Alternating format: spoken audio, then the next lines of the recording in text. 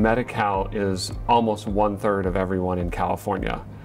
When you add on Medicare, you get up to almost half of everyone in California. And it's not just insured patients, that's literally half of everyone who lives in the state. The vast majority of office visits in Medicare and Medi-Cal are still done by small practice providers and community health centers. So they are these essential providers, an essential piece of our network, but often overlooked because they're serving the most vulnerable populations and the hardest to treat populations. That patient population typically requires additional considerations. In particular, now the big discussion is about social determinants of health, and that's really looking at a patient population holistically.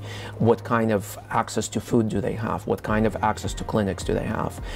What are their social environment looks like? Who is supporting them on an emotional level? I always think of a story one physician told me of treating a patient for his asthma. 6 months, could not get his asthma under control, different medications, inhaler, et cetera, et cetera. It was 6 months in by the time the physician found out the guy was living under a bridge. Over the last few years, 5 years, 10 years, we've really gotten good at collecting more information. I think our next steps are really looking and making sure we're collecting good information. It's not just about what medical conditions they have, where have they been seen before, what pharmaceuticals are they on. It's also about things like, do they have a home? You know, do they have access to decent food, places to exercise?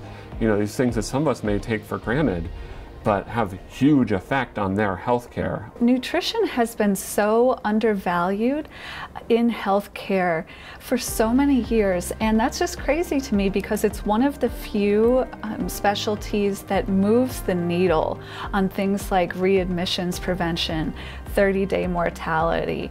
It reduces hospital-acquired infections. There are so many reasons that healthcare systems need to elevate the role of nutrition. As I got more into it, I saw that if you didn't treat the behavioral health condition, then the physical condition gets worse. And in fact, people who have, for example, diabetes and they have depression are 3 times more expensive. You know, there's still a lot that has to happen with operationalizing the information, but I think some of the reluctancy in doing that is that we don't have a lot of answers for what we're going to do after that. That is also going to depend on physician behavior and how in tune they are to entering that information, eliciting that information from patients, and then deciding that it is a physician or a healthcare organization or a clinic or whatever's role to then intervene on, say, marginal housing or food insecurity or social isolation.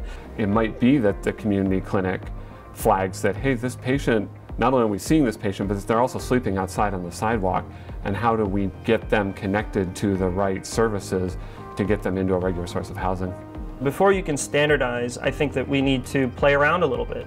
I think that we need to find some companies and tools and products that are facilitating improved outcomes, improving mortality, reducing risk factors. And once we've done that, then we can actually start to test them. Our technology actually tracks and shows the impacts of those clinical decisions. So whether it's a nurse doing a screening, a physician assessing a patient, we're able to prove in real time what are the impacts on patient outcomes and what is the overall benefit to the health system.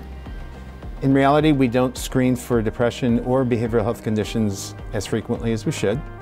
And on the other side, for the monitoring, there's a problem because the behavioral health providers are essentially blind in between clinic visits. Surveys are boring to fill out. They're not necessarily scalable.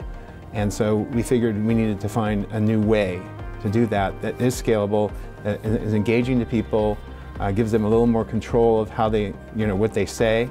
And that's how we sort of address the gap. I would say the biggest problem in my mind is the competing priorities between different providers, and that includes from the government level, the state government level, which do have 2 different viewpoints, as well as the hospitals, the providers, the pharmaceutical and life sciences industries. And so when people see a problem and they start to pull at a string and they really want to solve that one problem, you don't really understand how it ties into every other problem and how you're going to really fix this one part of the industry without disrupting all of the rest of it. And it's people then have to change the entire system, which becomes a very large endeavor that I'm not sure our country is ready for. So that interplay between trying to fix the small problems and then also looking at the big level picture is really hard.